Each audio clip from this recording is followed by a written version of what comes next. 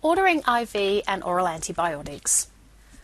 In this video, I'm going to demonstrate the difference between electronically ordering IV antibiotics and also oral antibiotics. For my doctor view, I'm in the order profile, and I'm going to click on the heading order profile, which takes me to my order screen. And I'm going to add an order for an IV antibiotic. I'm ordering the ceftriaxone 1 gram injection twice a day. And I'll also order doxycycline as well. Because my patient has a documented allergy to penicillin, I am getting the decision support window up because there could be a potential interaction between the ceftriaxone and the penicillin allergy.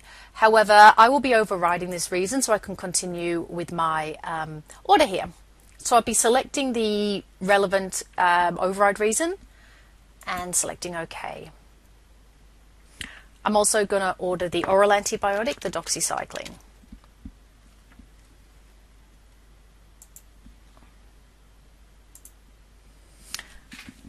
Now I'm going to demonstrate to you the difference between the IV antibiotic and the oral antibiotic in terms of ordering. You'll see that the IV antibiotic has got an exclamation mark. When I click on the ceftriaxone, it'll bring up the details in the bottom here for me.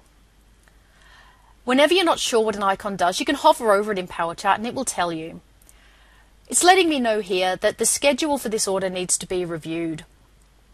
So I need to go down here and click on Review Schedule to review the schedule.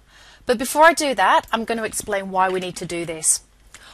All IV antibiotics have a first dose priority of now.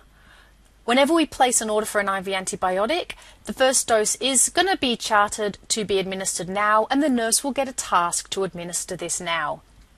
However, we have actually selected an order sentence that says twice a day. So the two times that are built into the system are 8 a.m. and 8 p.m. So potentially, if I'm placing this order and it's 7 o'clock at night, the first dose priority is now, and then the task for the second dose is still going to fire in 1 hour's time at 8 o'clock. So we need to review the schedule. By clicking Review Schedule, we will see when the next dose is due to be administered.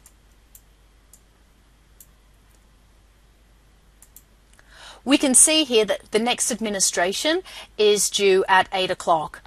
Based on what the time is at time of ordering and when the first dose will be administered, you can either change the time here, leave it as it is, or you can skip the administration of the next dose. So they're the options that you have. So that is why you always need to click on Review Schedule for IV antibiotics. Also, we've got the mandatory field of indication that we need to complete as well.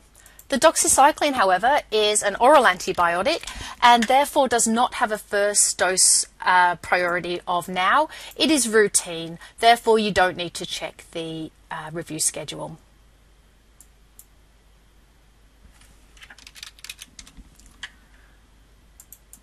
When I navigate to the MAR now, you'll see the ceftriaxone task is in red because it is due to be administered now, and the doxycycline follows in the time from the order sentence, which is 8 a.m. tomorrow.